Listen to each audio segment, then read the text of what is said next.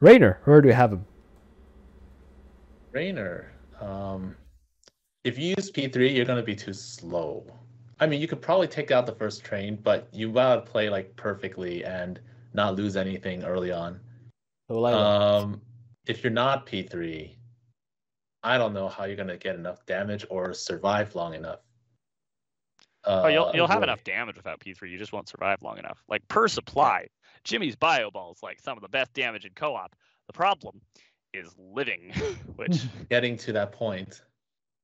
Yeah, I think you should be using Hyperion for the first train. yeah. When So it's the first yours. train shouldn't be a problem because the Hyperion can solo it. It's the trains after that you have to have built up sufficiently by then. Yeah, I put him in F because I don't think he's good either. How about you, Sticksbender? I don't think he's nearly as bad as Abathur and Hunter Horner. Well, okay, maybe nearly. Yeah, Hunter Horner and Abathur. It's like depending on how you look at it, one of them looks way shittier than the other, and it's never the same depending on what angle you're looking at it. It's weird. Anyways, Raynor is definitely better than both of them, I would say. Okay, so is that still F or E?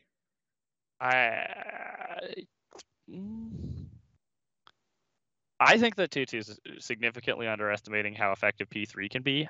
Banshees can really rip apart a train, and the biggest thing is with Banshees, if a train is escaping, you can target down the back end of that train, and even if there's still escort alive on the train, you can do that from outside of aggro range for the escort. If you are just like cloaked firing at the back train cart with your 9 range Banshees, that'll work. And Banshees have a lot of DPS, so that's good. I think that P3 Raynor, it will be a bit comp dependent, but you have plenty of DPS. You have plenty of range, so if your ally is tanky or also long ranged, you can sit back at relatively safe distance. So you don't have to worry about being flimsy as much. I think that Jimmy could be a really solid option if you have a strong ally, basically. How And solid? if you have a equally weak ally, you are going to suffer. I think he could probably be as high as D tier. What do you think, Tutu? But that's the highest. What do you think, Tutu? Judging from what I hear from like the pubs who play Raynor, and like they don't get a Hyperion to like, or they don't get battle cruisers or any air units until like 7-8 minutes. They probably will waste their Hyperion cooldowns. I mean, if you know not to waste it, sure. Yeah, but you gotta if you're not killing the first, if you're not the first one to fight the train, then you gotta summon your Hyperion later, which I guess works. But if you summoned it too soon, then the train is gone, and you won't have enough time to kill it. Depending on who your ally is, of course. It's P3 basically is like always like, if you can survive, you're gonna be strong, but can you survive? P3 Jimmy, I think, in this situation, especially since I would recommend going Banshees over Battle Cruisers partially because of the fact that you can get them faster, so you can like start building up army faster. Like on That makes lots sense. of maps, I'll use Banshees, like produced Banshees for the first attack wave. I wouldn't recommend that on this map because you have Duskwings by the time the first wave comes, so I would say you probably want to use those Banshees to punch rocks maybe, but just skimp on Cloak until after the first wave, so you can save a bit of money that way. But you should start making Banshees really, really early. And ultimately, I think basically P3 Jimmy here is going to be if you just make a bunch of air units and you use Hyperion on every train, then you will basically be fine unless your ally messes up anywhere, in which case you have absolutely nothing to bail them out. You have nothing to bring to the table when it comes to bailing your ally out if they slip up. So assuming your ally doesn't make any major mistakes, yeah, you'll be fine. If your ally makes any major mistakes, you have no tools to compensate. So yeah, Raynor can compensate. Two things. First one, I think Banshees on a per cost basis are more efficient to get you more supply, so you can use the faster Hyperion more frequently. The second thing is, can Raynor get a Hyperion for every single train? Is that a thing? Oh yeah, Yeah, late game. Yes. absolutely. I mean, if the Raynor uses the Hyperion in the first train, can you get the second train? Not that early. Okay. I don't know if you can get on the second train. I think you could if you really went for like scrambling out units like crazy. But either way, you should have enough Banshees by the time the second train comes that just Banshees plus Duskwings should handle the second train. As I said, the big difficulty spike is when the third train arrives. That's when I think a lot of people are going to die. Well, so the question I just is, think like yeah, go ahead. the hitting the back of the train thing doesn't work if you're the first one to hit. Yes, this is correct. Oh.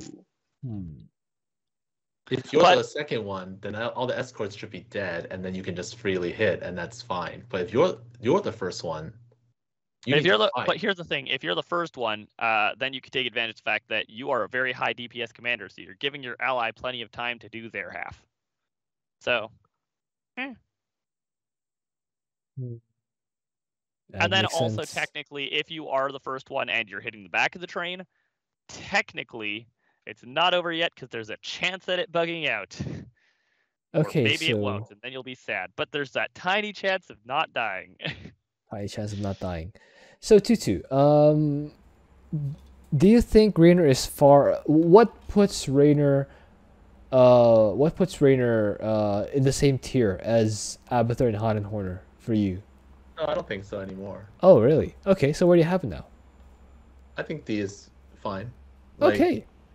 If you can get to like, this is assuming like you can keep your Banshees alive because some people don't. Get Cloak early. Remember that Cloak gives +2 range, and stay a good long ways away from Amon. Also get the range upgrade in the armory. That's good. And afterburners in the armory. Just all the armory upgrades are really, really helpful. What if you get air? Then you are going to suffer a fair bit. You can make Vikings with your Banshees. You're probably gonna need 2 control groups now. Can the Vikings fight big air, like the Sky Toss one with Tempests? They outrange Tempests. They outrange Interceptor leash range. The Vikings have range. They have range. Okay, so both of you agree with D? Yeah. Nice. Yeah.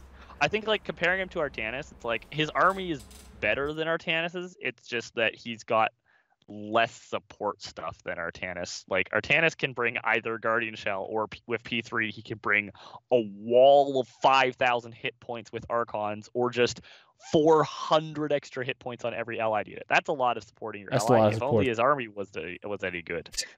Yeah.